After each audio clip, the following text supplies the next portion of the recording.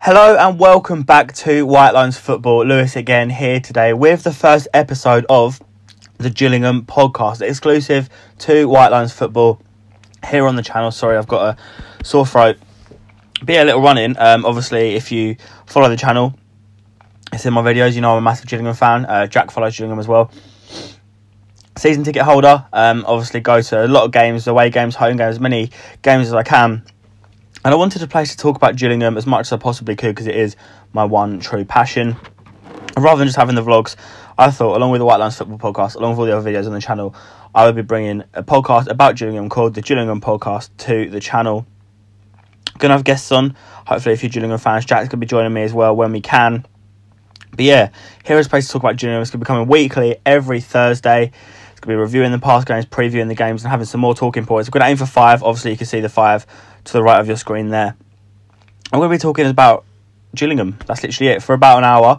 Hopefully, and get some good chats underway about Gillingham, just talking about them. So if you're interested in Gillingham, if you're a Gillingham fan, feel free to listen. Feel free to put your opinions in, have a chat. Obviously, you can look at us on Twitter, Facebook, Instagram, YouTube. Talk to us about Gillingham on there if you want. But yeah, obviously, I'm a massive Gillingham fan, and this is what I want to do. So we're going to get into this episode, episode 1. Obviously, this season has just started. That's why we're bringing the podcast to you, starting today. You obviously saw the vlog on the channel. If you subscribe to the channel, if you don't, please do subscribe. Plenty of football content. Accrington was the first game of the season away last Saturday up in up north, really. First away journey I've done. A lot of travelling. We left at 6:30. The coach was actually delayed because of us. We left at just after 6:30, and then we got there at about 1 o'clock after a couple of stops. Obviously, the game 3 till 5-ish. We left at just gone 5, and we didn't get home till 11:15. So it was a very, very long journey. By the end, I was getting a bit restless, but it was worth it for the 3 points. I think in terms of before the game, people were a little bit weary of what we could do. I do a prediction league for Gillingham, and I predicted a draw, going away to a team that's just come up from League 2. Obviously, we did it the year before at Doncaster, and we got a point, a 0-0 draw, and I thought that was a really good point. And this year, Accrington come up as champions and really blowing away League 2, to be honest. I think it's their first game at this level and for a long time, and I would definitely have taken a point. I did predict beforehand 1-1. I think a few more people said they would have been more than happy with a point. Going to the home of the League 2 champions. They hadn't lost at home since December 2017, so they hadn't lost at home all year, League 2 or not. It's still a really impressive run. And you assumed that the ground was going to be bouncing, they were going to be well up for it, like Doncaster were the year before, but that wasn't to be. I think the attendance halved from their final League 2 game, which is poor. Apart from the drum, and when they were 2-0 down, you couldn't really hear the Accrington fans. And they were really lovely. I spoke to a couple, but I think in terms of what I expected, they weren't great on the pitch or in the stands. They had the likes of Billy Key, Caden Jackson, who looks like he's going to be off, a few big names there. And I think I expected them to be a little better than they were. They didn't really threat, but we'll get to that in a bit. Starting with Gillingham. So I think Lovell tinkering a bit in pre-season. Steve Lovell, Gillingham manager, a little bit of context, if you're not a Gillingham fan. Well, tinkering a bit in pre-season between the 4-4-2 diamond and the 3-5-2. So obviously, the 4-4-2 diamond, you have 4 centre midfielders sort of in a diamond way.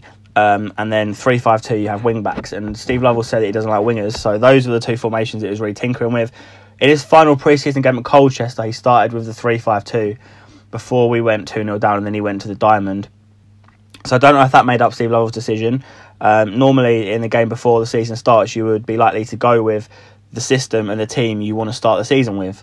That's the way it normally goes. And he started with the 3-5-2, but he quickly changed it, and then it sort of went out the window, and Mark Byrne got sent off, and it wasn't really ideal, and we got hammered. We found out when we got to the game that Alex Lacey was injured, and we have 3 senior centre-backs, if you like. They are Maxime Magabi Zakwani and Alex Lacey, and obviously Finn O'Mara, and then you've got Jack Tucker and Ryan Huckle a bit lower down, just signing their pro deals. But Finn O'Mara hasn't really played much first-team action for Gillingham. So I don't know if it was the Lacey injury that allows Lovell to make his mind up, assisting Moyes to play. Would he have gone with Lacey in a back 3, or did he not trust O'Mara? But he went with the diamond. Callum Riley was also a late injury that we didn't know about. When the team lights came out, he was a shock not to see starting. We're also missing Josh Rhys, Elliot List and Connor Wilkinson, but we knew that. Wilkinson we found out the night before, and Rhys and List both missed the Colchester game. We found that out. Elliot List was a real, well, we thought it was going to be a real miss because obviously he had fine pre-season form. And after that goal at Bristol Rovers, he got one at Plymouth, and then it looks like he's going to kick on. Hopefully he does when he comes back into the team. So the team was a little bit different to what we expected. I think myself, along with a lot of fans, was praying it wasn't a 3-5-2. And I was standing in the clubhouse with my dad, with Lee, a friend of mine, and the team came out and it wasn't what we expected. It was Holy in goal, and then the back four, which picks itself at the minute completely: O'Neill, Zakuani, Aymer and Garmston. If it was back three, then Lacey would have been in there, O'Neill and Garmston would have been the wing backs, and then a midfielder would have dropped out. When the midfield came out, it was Bingham, Parrott, Regan, Charles Cook and Mark Byrne. So obviously it was a shock not to see Callum Riley in there. The way it did set out was Dean Parrott played at the bottom of the diamond, and then Mark Byrne and Billy Bingham played either side with Regan, Charles Cook in behind the strikers, and then it was Josh Parker and Brandon Hanlon up front. In pre-season, Parrott and Charles Cook had played together. It looked like Parrott was going to play at the tip of the diamond, but Regan, Charles Cook got the nod there. We obviously didn't see that until the teams came out. But a lot of people, were questioning Parrott at the top, and Regan, Charles Cook was the man to drive with the ball forward. Dean Parrott was sort of that anchor in a way, because he wasn't your normal defensive midfielder, which I do like.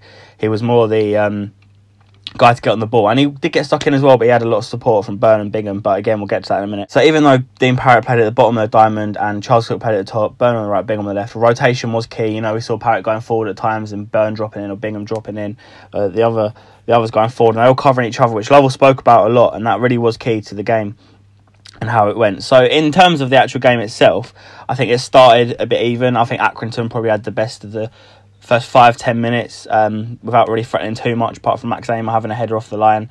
One of Accrington's only 2 shots on target. Up the other end, Mark Byrne had a good volley, which you obviously hear me talk about all this in the vlog, but again, I'll mention it now. Mark Byrne had a good volley that was well saved by the goalkeeper, but after the first 10 minutes or so, Gillingham were really on top. They looked like a score going forward every time. I think a few players had chances. Josh Parker had a really good chance, and Mark Byrne pulled it back, but he leant back and absolutely booted it out of the stadium. And he had another good chance as well. The ball went across goal and he missed it. Yeah, Accrington weren't great. They had 2 shots on target in the whole game. Holy didn't make a save. I think the other one was blocked by Luke O'Neill, a bit further off on the line. And to be honest, it should have been more than 2. The first goal came when Bradley Garmston lost the ball and Billy Bingham won it back, actually, and he drove forward. He played it to Regan, Charles Cook, who drilled it across. It was questionable goalkeeping. Brandon Hanna slid in. He got his goal. Good scenes in the away end. I was a bit halted because I couldn't tell. I wanted to look at the linesman, see if the flag went up. It didn't. The second goal came when Luke O'Neill put an absolute peach of a cross, what we've been accustomed to now, onto Josh Parker's head, who made no mistake this time. And it went into the back of the net for 2-0. I think it should have been more. There was a few chances for Gillingham. Second half, it sort of sat back a little bit, as you'd expect, but we still created chances. Ease had a header over the bar. Dean Parrott had a good chance as well. Regan, Charles Cook had a good chance. But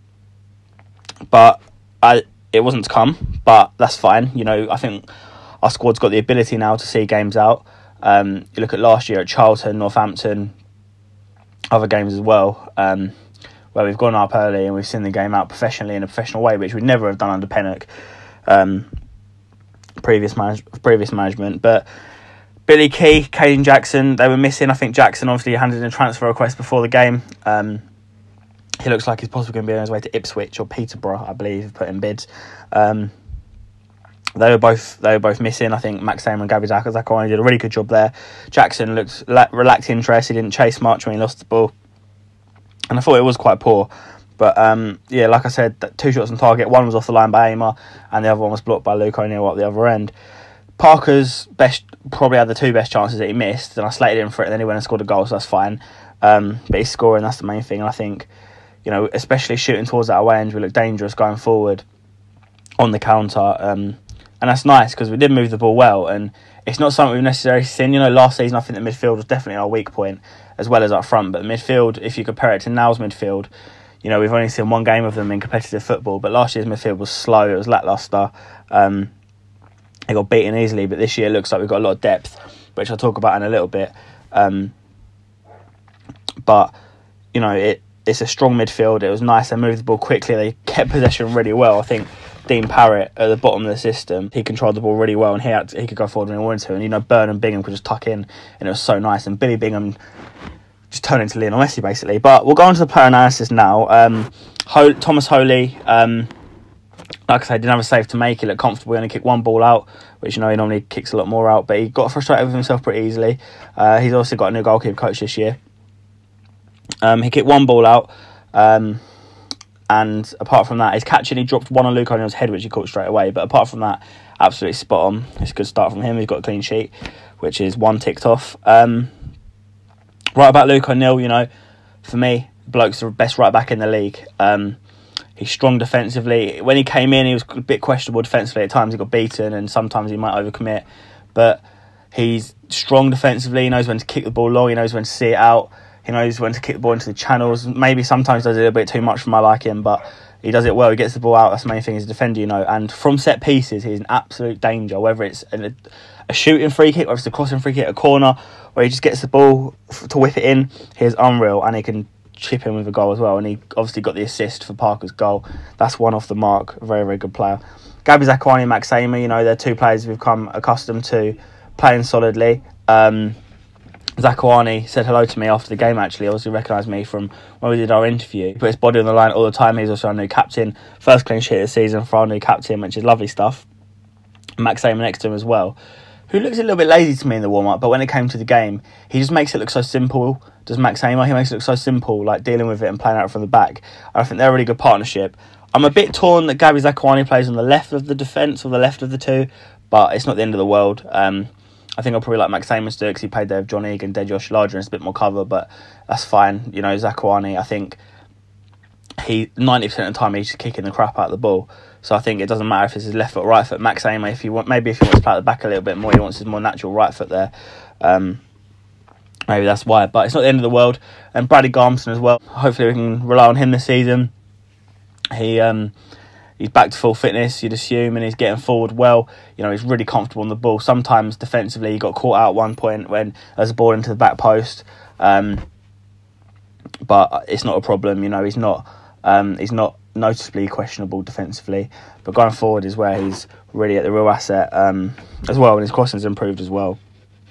And he put a good performance. So, like I said, Dean Parrott at the bottom of the diamond. He was key getting on the ball. He got stuck in as well, which was really good. He did the dirty work. And then Mark Byrne obviously chipped him the goal. Nearly got sent off, actually. Went over the ball. Called for a red card. It could have been a red card, but it was only yellow at the end of the day. And then Billy Bingham as well, who we've missed so much. I cannot stress it. You know, whether he's playing centre midfield, centre back, or defensive midfield, he's a key asset. And he was brilliant. Going forward, actually, his dribbling was really good. And obviously, he covered Parrott when needed, and he tracked back. And that's exactly what you want from your centre midfielder. And it was brilliant because, you know, he probably wouldn't have started had Riley been fit. You think he'd probably be the man that Riley would come in for in that actual system that it did pay out. But he did, and I think he's going to take some moving because he was really impressive. Regan Charles Cook, for me, was my man of the match. He drove forward really well. He looks so creative, which we didn't really see in pre-season, you know. Charlton fans slated him. They were his previous club. But we didn't really see it in pre-season because he played a bit deeper. But playing forward with a bit more licence and freedom, he was excellent. You know, he was trying to pick out key passes. He was driving forward every given opportunity. He nearly had a goal himself later on. It was blocked. But yeah, I was really impressed with him. I'm excited to see more of him because I didn't have him down as a starter, to be honest. When he first came in, didn't even have him in my squad. You know, I said at the time I would rather have seen Darren Aldaker than him, and I really do hold my hands up for that because he really impressed me. And I said in pre-season he looked good, but this game was a step up and he was so impressive. You know, he looks just creatively like he's a scorer or laying an assist at any point. And he obviously got the first assist as well. It was really good. We'll talk about Josh Parker. He's a very frustrating player. When he came in, people praised his work ethic. He got a new 2-year deal. I don't know if that led to him being a bit more lazy. He is a lazy player. I don't think he chases stuff down too much. I think he complains a little bit. And he missed 2 really good chances. He missed that one that Byrne pulled back, and he missed the ball that came across goal as well.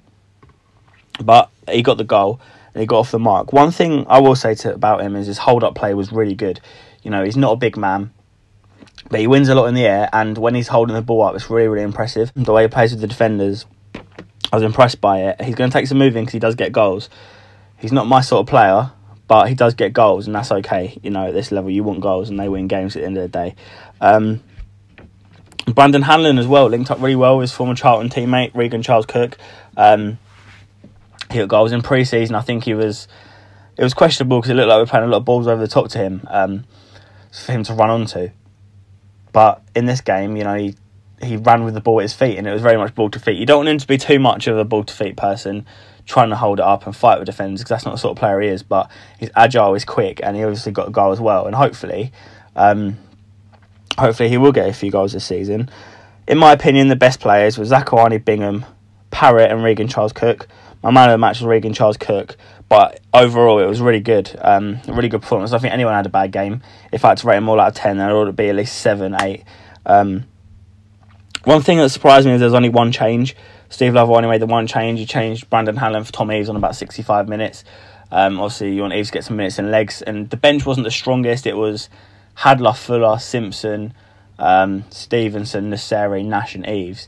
I think he probably could have brought on Nasseri for Charles Cook later on. He probably could have brought on Nash or Park or something like that. It'd have been nice to just get some more minutes in legs. It probably sends a message to his bench. It doesn't necessarily trust him. He spoke about it a few times. We spoke about it in the Q&A about his bench being a little bit poor.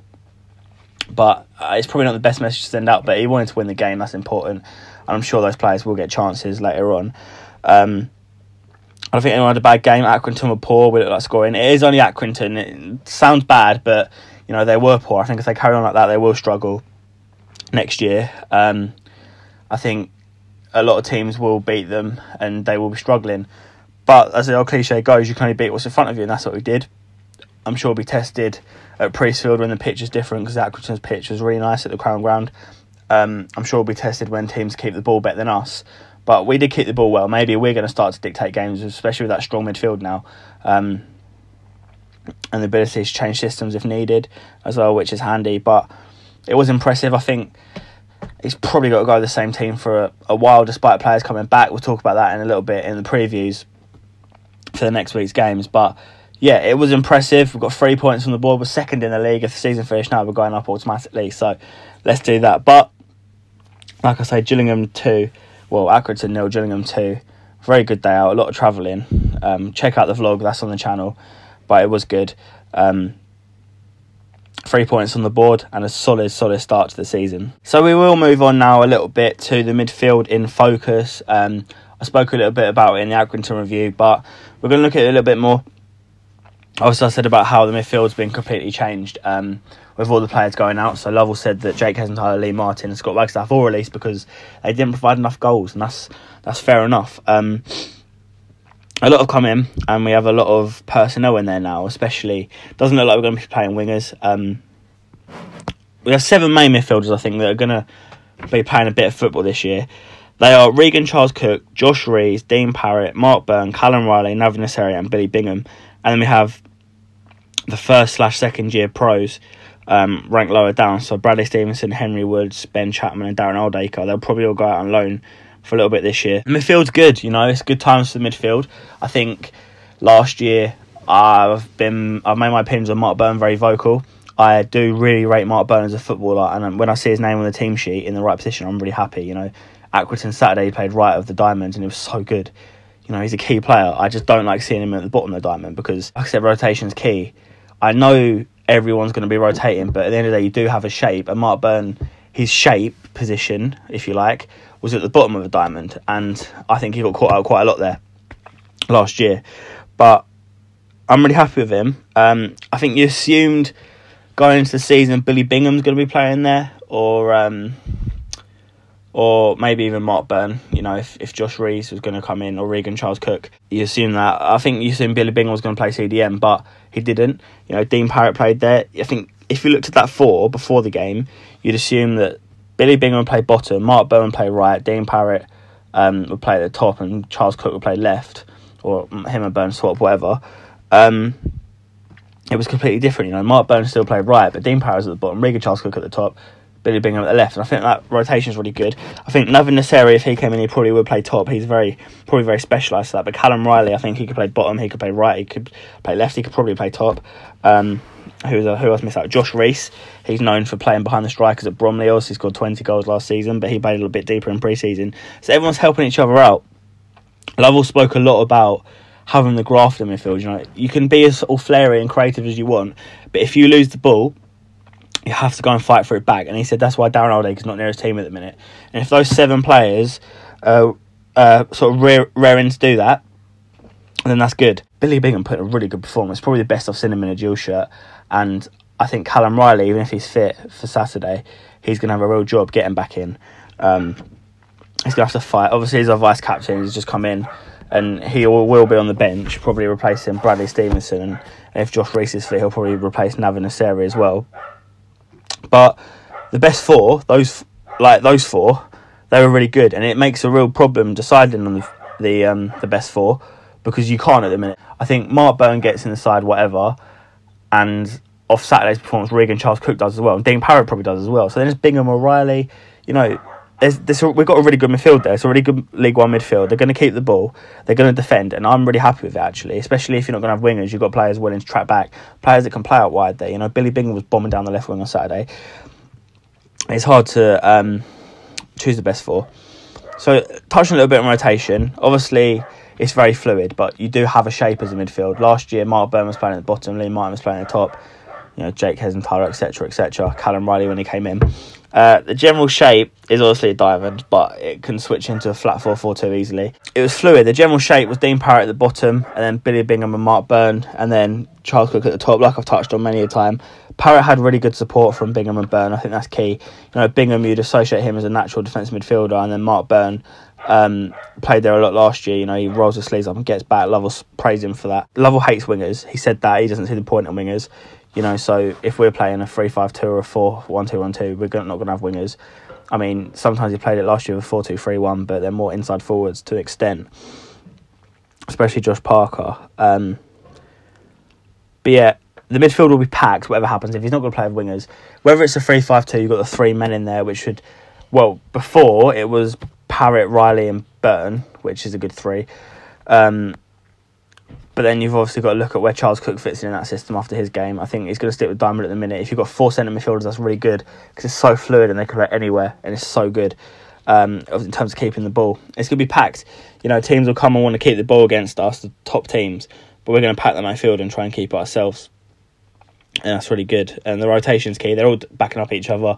I remember at one point, first half, Dean Parrott ran all the way up the pitch to close down their defender that's booting the ball long. And who's there to mop it up? Billy Bingham, Mark Byrne. Regan Charles Cook gets back if necessary. And it's good, and that's what they need to do, and that's what Lovell wants. And moving on a little bit to Darren Oldacre, in a bit of focus, that's what he needs to do, because Lovell criticised him. Lovell said that Darren Oldacre is nowhere near his team at the minute because he doesn't do what Mark Byrne does or Callum Riley does. If he loses the ball, he doesn't roll his sleeves up and get it back. The amount of times that's been said by previous management, I don't know why he hasn't done it yet, DJ. I don't know why he hasn't sort of put it up on himself to do that. I don't know if he has an attitude problem.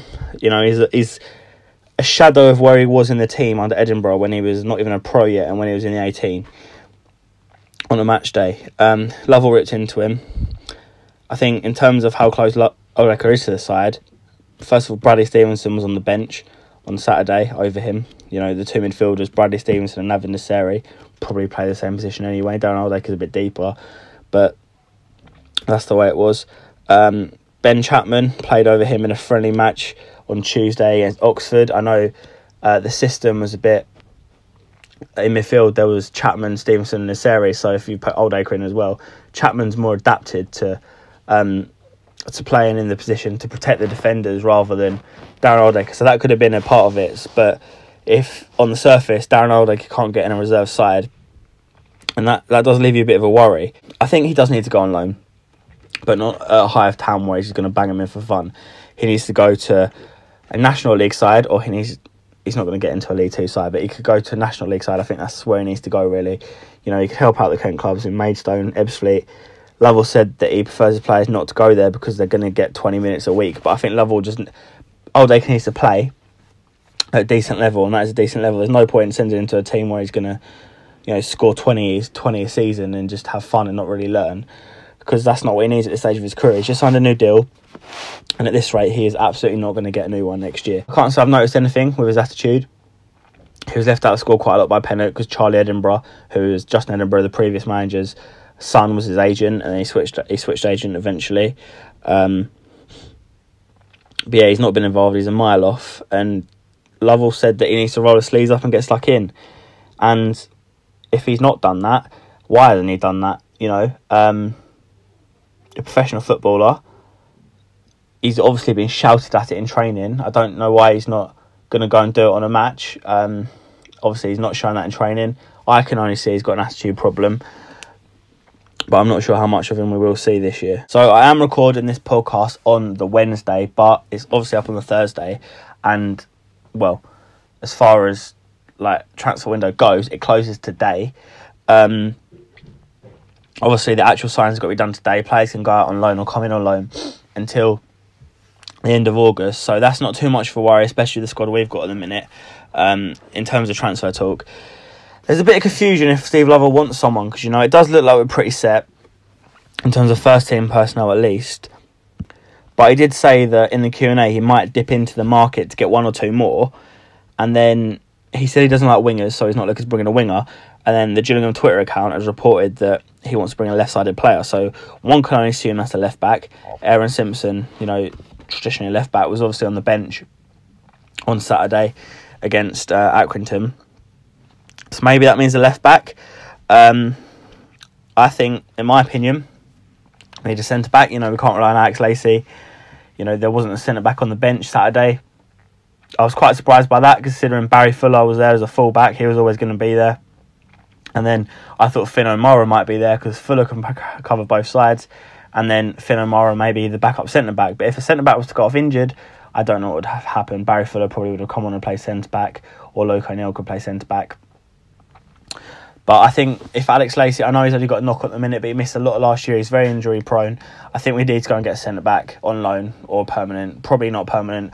On loan, a nice young centre-back from the Premier League, or an experienced centre-back that a club no longer wants, will go down just fine. Someone that could do a job, you know, like a Ben Nugent. You know, it's a shame he's gone at this point because he'd have been excellent cover. He obviously wants to play first team football. He's now at Stevenage, that's fair enough. He started their game against Tranmere on Saturday in a 2-2 draw. So it's a shame that he's gone, but it's fair enough. Finn O'Mara was obviously prepared to step up, but I think with Alex Lacey's injury, you can't really go through a season with two Alex Lacey's injury record, with two first team centre backs, and then like sort of Finn O'Mara as the third choice, with all due respect to Finn and Alex as well. I'd like a centre back. I'd also like a winger, but that's not going to happen. I think it'd be nice to have a backup plan. In terms of wingers at the minute, I think we've got Elliot Liss and Josh Parker, who could be considered natural wingers. Obviously, Lovell said Elliot Liss's best position is up front. Obviously, Parker gets goals, so he's going to play up front, even though I prefer him out on the left or the right, preferably the left. I'm not going to play with wingers, but it would be nice to have someone, if it goes wrong, you know, maybe a guy on loan from the Championship, something like that. Like I say, it doesn't look like we're going to get anyone permanently at the minute. But it's probably going to be loans. You know, people calling for a striker, maybe a certain Cody McDonald. Lovell said that he doesn't want to sign Cody McDonald, who's just left Wimbledon, because he believes he doesn't fit his system, because he's not quick enough anymore. So, a few shots fired there, but it's completely fair enough. I'm not going to lose sleep over that. Not happening. But I think, obviously, we're stacked in centre midfield. I think we're fine at full back as well. We're fine in goal. Up front, I think we're fine. You know, Hannon's got a goal. Lister's to come back. Wilkinson's to come back. Eves is to come back. Parker's got a goal. We've still got Nash in the waitings. I think we're fine up top. Would be nice to have a winger, but I don't think that's going to happen. And then I think a centre back as well. So if I could have one more position, it would be a centre back, which is a shame because Alex Lacey's injury record looks like it could hinder him again this year. In terms of outs, I don't think there will be anything permanently. The main player, Thomas Holy's been linked. He's been linked with a range of clubs such as Arsenal, West Ham, Crystal Palace, all the London clubs. Even Middlesbrough popped up, I think. I think someone mentioned Thomas Holy going to either Arsenal or West Ham, and Holy asked if it was a joke, so obviously he's not aware of it. I think at Arsenal that would be a funny one because he would be like 6th choice goalkeeper. Maybe he would move up to 3rd choice, something like that, but he's not going to go and play football there. And he's not at a young age, he's, 26? Due respect to him, he's not at a youngest age. I think West Ham, they've obviously just signed Fabianski, they've got Adrian there. You know, how much football do you get there? Crystal Palace does sort of make sense. You know, Hennessey's questionable goalkeeper. He's not really rated by a lot of people, including myself. And they have like Julius Baroni, who's about 84 years old. So maybe that would make sense for Holy. You know, he could go and sit on the bench probably if he went there. Middlesbrough as well. You know, they've got Darren Randolph. And they've got that guy, I can't pronounce his name, but he's getting on a bit, and he was also the 3rd choice goalkeeper when they were in the Premier League. But yeah, I don't think Holy will go. He's obviously going into the last year of his deal. I think price-wise, people have been saying 3 million, which is absolutely ridiculous. You know, I even saw someone say that, it's a Premier League club, they won't wait round. Like, sorry, they're not just going to chuck money out to save time. It's still money, if you get what I mean. But going into deadline day, I suppose we'll probably know by the time this has gone up if anything's happened. But I can't see it happening. We'd have to replace him quickly. Obviously, Louis Caffarel, the 3rd choice goalkeeper, just gone on loan today to Herne Bay at the time of recording it on Wednesday. So that's good for him. I think a lot of the other youth players will go out on loan as well. So if a goalkeeper's going to get injured, Caffarel would obviously have to be recalled. I think Lovell's obviously quite confident Holy won't go tomorrow because Caffarel would have to be recalled straight away. But I think Tom Hadler's more than capable of stepping up as number 1. But obviously we'd have to get someone else in. You got the loan window, but Caffarel would have to come back straight away. So obviously I think he's pretty confident keeping Holy. In January, it could be a different story. The only other player that's really been linked to the move is Tom Eaves, who's been linked with Bristol Rovers. I think a few murmurs of him linking with Peterborough as well. They're after a target man, but nothing too strong there. I don't think he's going to go. Obviously, he's going to last year of his deal as well. I don't know what sort of price we'll be looking at for him. Probably about 500k after getting 17 league goals last season, 18 in all competitions. Obviously, got that goal against Leyton Orient in the FA Cup, but I don't think either of them will go. I think we're probably set in terms of first team players. I don't think we're going to sell anyone. In terms of loans, obviously there's a long time to go in the loan window. Caffarel's gone already. I think we're probably going to see all the first year pros go out. You know, Ryan Huckle, Jack Tucker, Henry Woods. Second year pros as well. Darren Oldacre, like I say, should go out on loan. I also think, who am I going with? Ben Chapman will probably go out on loan considering we're stacked in midfield. Aaron Simpson might be needed around if we don't get a left back in. Bradley Stevenson as well could go out on loan, but again, the injury situation, you can't send all the midfielders out on loan, or you'd have to recall one if it worst came to worst of Riley and Rhys's injuries. And then you've also got Finn O'Mara, who can't go on loan at the minute, especially with the lack of cover we have there. And Nolan Bow as well probably needs to go on loan. One other name is Liam Nash. You know, it's a shame that he didn't get any minutes at the weekend. He's had a good pre-season. He tries really hard, but he's just not got his chance, has he, under Pennock or Lovell.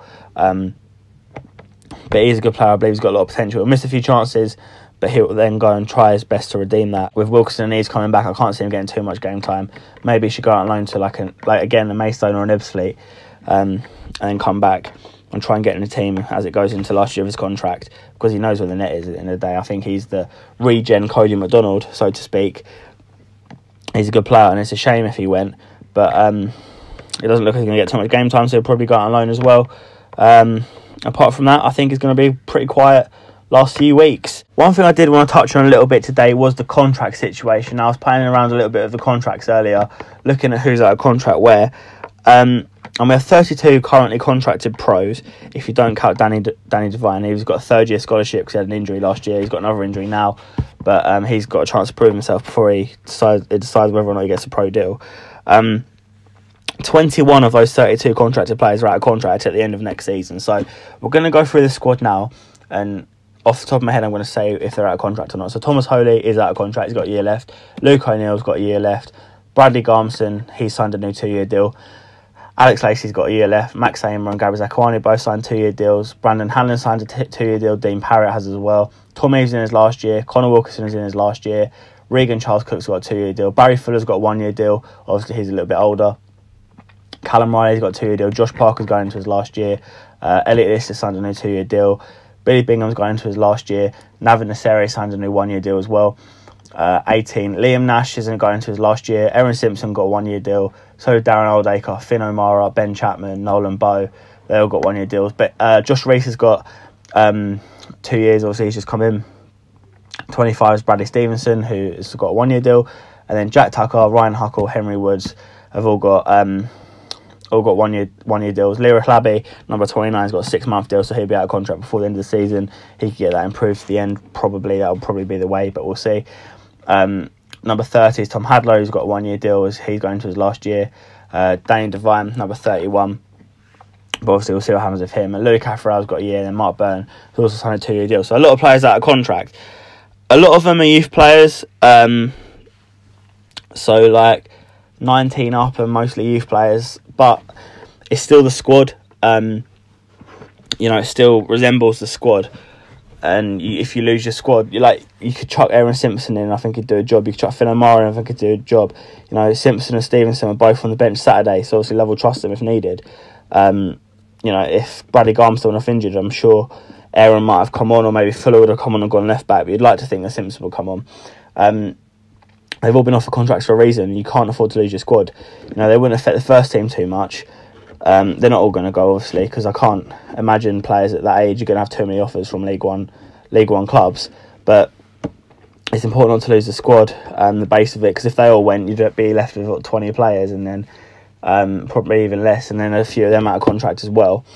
In terms of the other lads out of contract, I think the likes of the main 3 players, Tom Eves, Luke O'Neill, Thomas Holy, at the end of next season, they are going to have higher offers, especially if they have consistent years.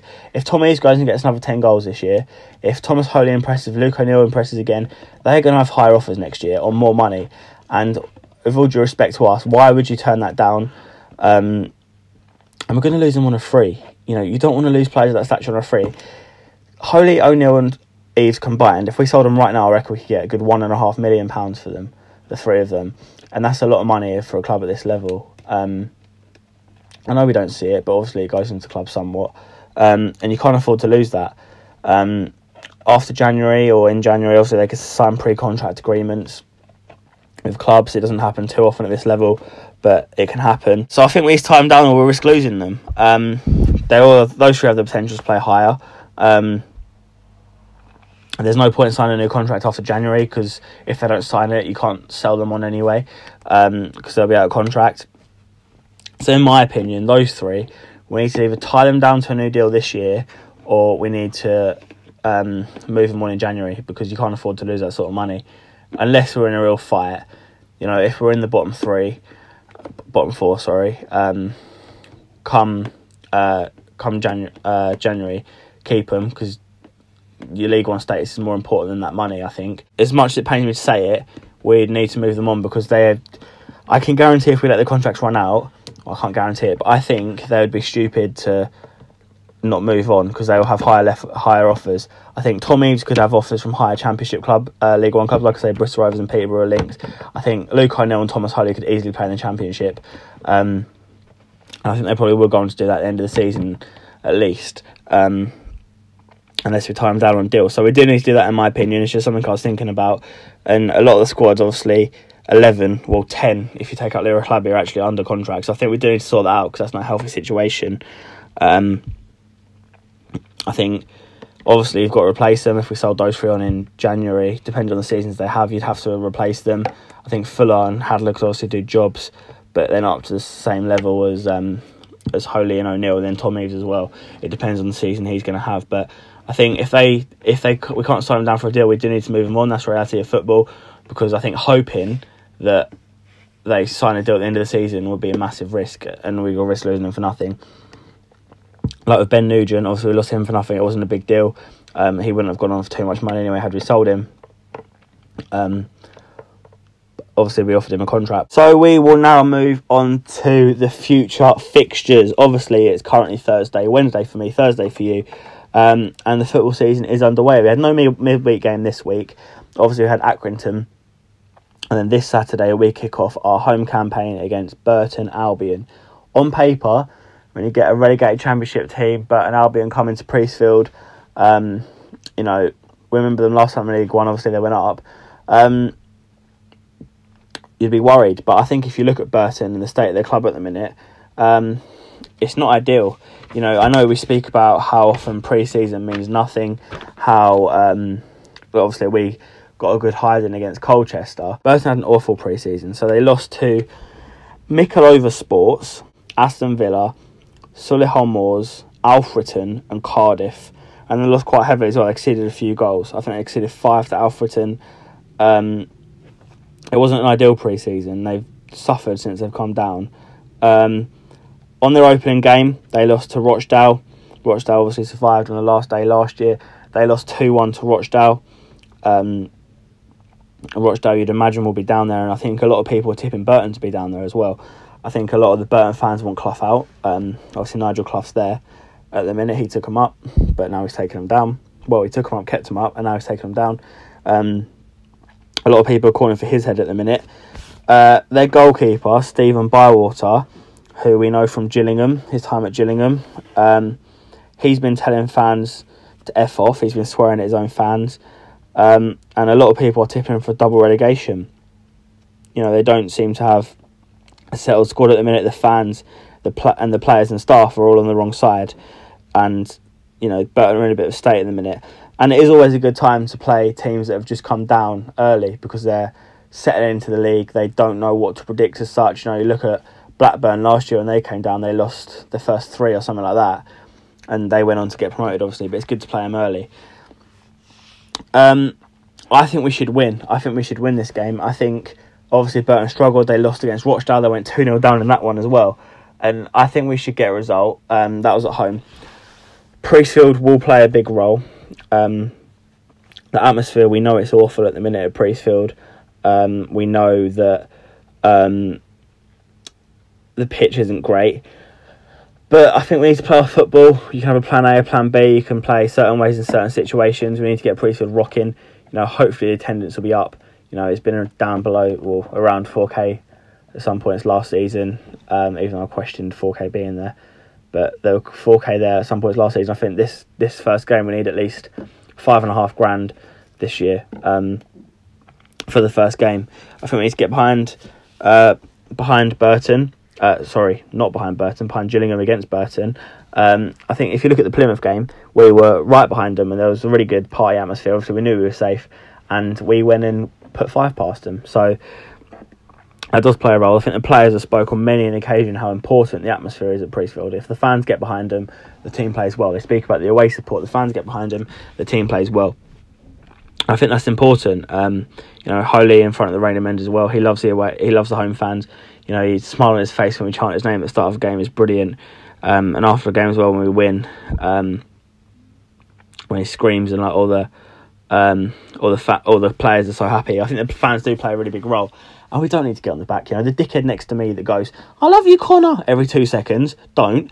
Lovell spoke at the Q&A about how unnecessary hate and stick and stuff isn't ideal for the players, and it's not. It's not great for them. That's not what they want. It does play on the mind. He said they need to speak and deal with it, but sometimes you can't. And psychology, they say it makes a big role of sport. I think it's important, and that's why you make your home ground a fortress, isn't it? You get behind them. You make it uncomfortable for opposition supporters, opposition players as well. I think as a supporter, when you go to an away game, the worst feeling is a stadium erupting when the home team scores. So one that haunts me is when we went to Coventry a few years ago when we were top and they were second, and we conceded 4 in the first half, and every time, yes, it's just echoing in your head. The whole stadium erupting, your team's just conceded. It's crap. And obviously the fans don't want that. The players aren't going to want that. A big problem is the pitch. It's not great, we know that. It curves, and the players have criticised it. Not to name names, but a lot of the players I've spoken to have criticised it. I don't think it's great. Lovell stuck up for it, but I don't think it's great. You look at Accrington's pitch, someone with less money than us and our level. arguably below our level, but playing at our level at the minute, and they have a really nice pitch. We play our football, we get 2 goals. You know, should have had more. I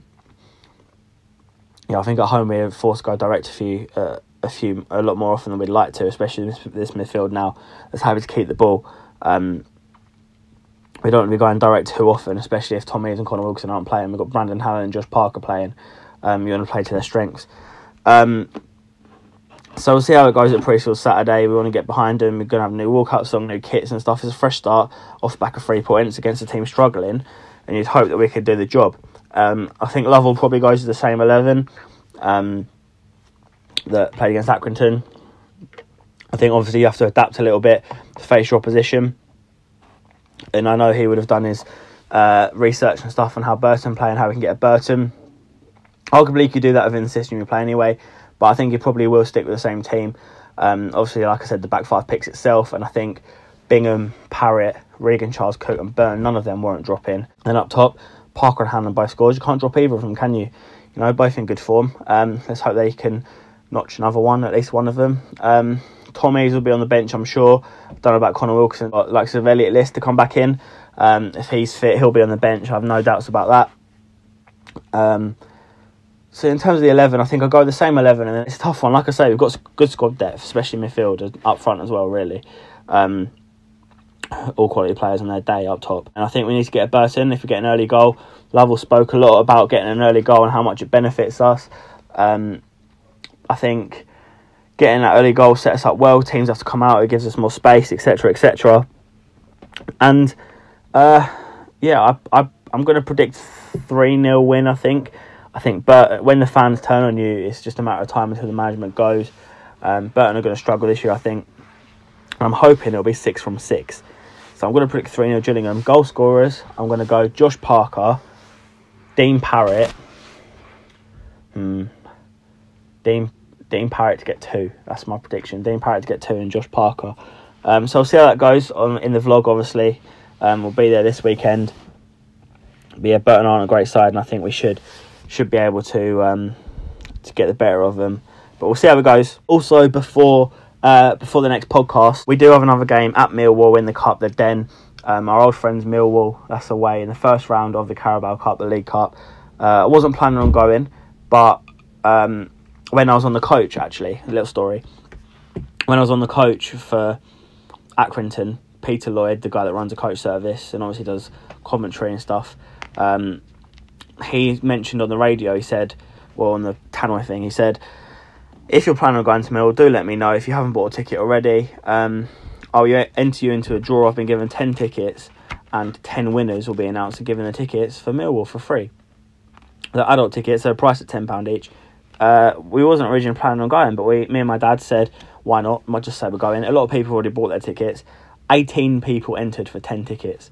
So, you know, you don't have a 1 in 2 chance of winning, and then both of us entered. So, you know, it was almost guaranteed that it'd be a real shame if both of us missed out, but both of us got them in the end. Both me and my dad got a free ticket for the Millwall game, £10 each. That's £20 saved, which is lovely. Booked it on the coach, and we were off to the Den on Tuesday. Last year, you might remember from the channel again, we went to Reading on the first round, the Majeski Stadium, a championship side that lost out in the playoff final the year before. And we did quite well, actually. It was under Adrian Pennant. We had the better of the first half, I think, but the second half we died out and we lost 2-0. But we did a job. Millwall going to be a different test. I think Reading really struggled last season. Obviously, Yapstam went out. Paul Clement came in. Last year Millwall finished 8th in their first year back in the Championship. I had them to go down. They finished 8th and just missed out on the playoffs, actually. Neil Harris has done such a good job there after getting them up. He hasn't playing well. At the weekend, they bottled a 2-0 lead in the last few minutes. I think Middlesbrough scored in the 87th and 97th minutes, which is, I can't imagine that was ideal for Millwall. Getting off to a nice start, a 2-0 win against a good Middlesbrough side would have been great for them. But Middlesbrough came back. I think, as the Championship sides do in the Cup against low league opposition, Millwall will rotate. They're a different side from when we beat them 3-0 at the Den last time. But it will be my first visit to the Den. I had to do it at some point. I might as well do it in the Cup when there's less tension.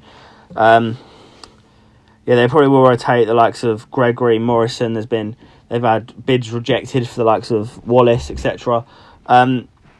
So that will all be cleared up by the time the game comes around. People have cleared their heads whether they're there or not. They didn't want to be there or not.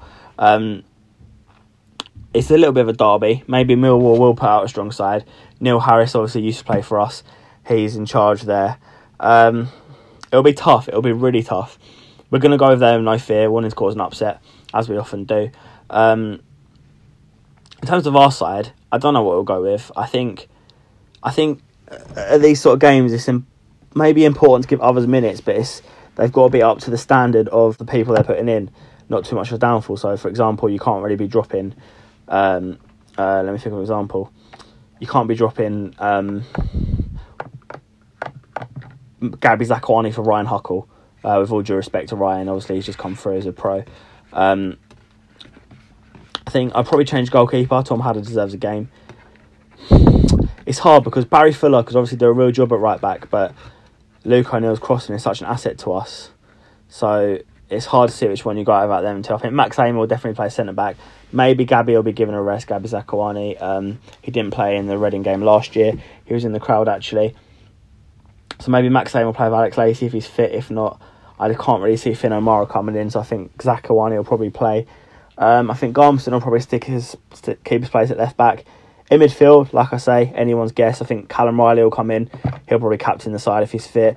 Mark Byrne will probably play as well. And then Dean Parrott will play because he's class. But then again, you've obviously got Ryan Regan, Charles Cook, who's a very important player in that midfield. And then up top, I think Tom Eaves will probably start with Elliot List, I assume, because obviously I don't think either of them will start in the league. And both of them, you'd look before the season, I think that's probably our first choice strike partnership, Elliot List and Tom Eaves. But I think Parker and Hanlon will start the weekend, even if Eaves and List are going to be fit. Eaves scored in a pre-season midweek friendly against Oxford. That happened on Tuesday, where they lost 3-2 after making a lot of changes, as most of the friendlies went. Elliot List didn't feature, neither did Josh Rhys or Callum Riley. So obviously they're to come back. It'll be a good day, It's a stadium tick off, and as dodgy as it can be, it's got to be done. So why not do it in the cup? But there are different sides when we last played them. We played them in pre-season a few years ago and we lost 3-1, I believe. Accrington scored for us. And then they came down and then we beat them 3-0 at the Den. We lost against them on the final day when it all kicked off at Priestfield. So it's our first meeting since... Prediction. I think it does sort of depend how Saturday and the weekend goes for both clubs. If Gillingham go and win and Millwall go and lose, then it could go in our favour. But obviously Millwall are going to have a lot of the ball. Gillingham are going to have to work hard and keep the ball well when we do get it and play to our strengths, which is the midfield really, and keeping the ball and getting the likes of Elliot List, Regan, Charles Cook, Brandon Hanlon, the pace on the ball. I think I'm going to go 2-1 Millwall. So it'd be nice to go there and score. But it will be a very, very tough test. But I think it just depends how this weekend goes as well. And at the end of the day, with all due respect to clubs at our level, we're not going to go and win the Carabao Cup. It would be nice to go and have a cup run, but the main focus is on the league. And if we get 6 from 6, I'll be more than happy. So I have covered everything I wanted to cover in this podcast. Thanks very much for listening to the first episode. I understand it is just me and it is a lot of me rambling, but I love Gillingham. It is my one true passion in life. So if you love Gillingham too, hopefully you enjoyed listening to me today, and feel free to comment, get involved in a chat. Obviously we're on Facebook. Join our Facebook group, White Lines Media. Join our Twitter page at White Lines Media, or our Instagram, White Lines Media. Or you can find me on any of the platforms, Twitter at LRC Browning or Instagram LRC Browning as well. On YouTube as well, I've got my own channel, Living with Lewis, and we've also got the White Lines F1, White Lines Cricket, and White Lines Wrestling channels on here. They're all in the description. You can check out our channel partners, Rhys Parsons, Cobblers Vlogs, Ben Nappy and the Football League podcast as well. So I want to give a shout out to Nathan. He's going for a really hard time at the minute. Love you, Nathan. Stick with it, buddy. We're all really proud of you. So yeah, follow all of them on YouTube and Twitter and stuff. And we'll see you. Well, obviously we've got other videos going up, but we will see you for Burton against Gillingham at Priestfield on Saturday. Good to be in the new kit. Going to go up and buy that Saturday morning, I think, so that'd be good. But thank you very much for listening. And we'll be back with the Gillingham podcast next week, next Thursday. Up the Gills. I'll see you next time. Goodbye.